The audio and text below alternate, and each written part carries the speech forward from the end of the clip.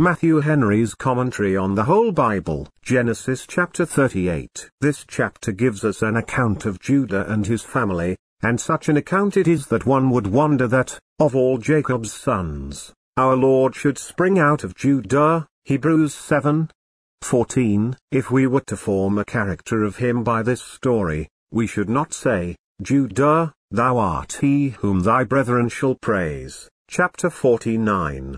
8. But God will show that his choice is of grace and not of merit, and that Christ came into the world to save sinners, even the chief, and is not ashamed, upon their repentance, to be allied to them, also that the worth and worthiness of Jesus Christ are personal, of himself, and not derived from his ancestors. Humbling himself to be made in the likeness of sinful flesh, he was pleased to descend from some that were infamous. How little reason had the Jews, who were so called from this Judah, to boast, as they did, that they were not born of fornication. John 8:41. We have, in this chapter, 1. Judah's marriage and issue, and the untimely death of his two eldest sons, verse 1-11.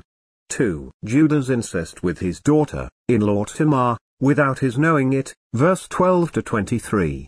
3. His confusion, when it was discovered, verse 24-26. 4. The birth of his twin sons, in whom his family was built up, verse 27, etc.